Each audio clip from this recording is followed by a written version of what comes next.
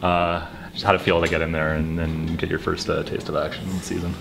Oh no, it felt great. You know, I've been working hard off the injury. You know, it's been a couple of weeks. It's been tough traveling a lot and whatnot, but you know, I'm getting my touches back. I'm getting my fitness back. That's most important. Felt good outside. Felt good on the field.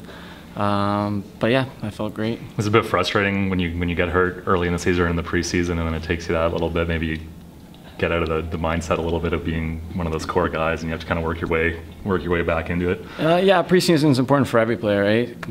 Just because our season's also, you know, we got 4 months off, you know, so it's also very important for us to get back in shape.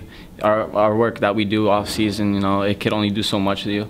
So it's always tough to bounce back, and then you have a good preseason week, and then you get injured.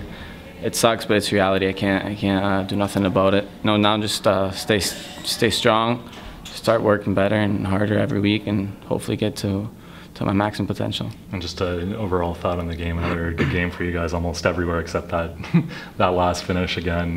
But against the second place team like Tampa, you'd be happy with the single point. It's not bad. You know, we come from a pretty tough stretch. You know, with the Amway games and whatnot. It's 4 losses, but you know, defensively we were better. We didn't concede.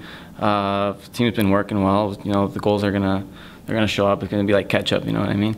When we scored the first one, yeah, they'll all come at once. So you know, we're just working hard. You know, we got this whole week to you know, get our mentally get back. You know, we got our week off next week.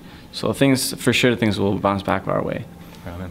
Thanks. Yeah, thanks guys. Appreciate it.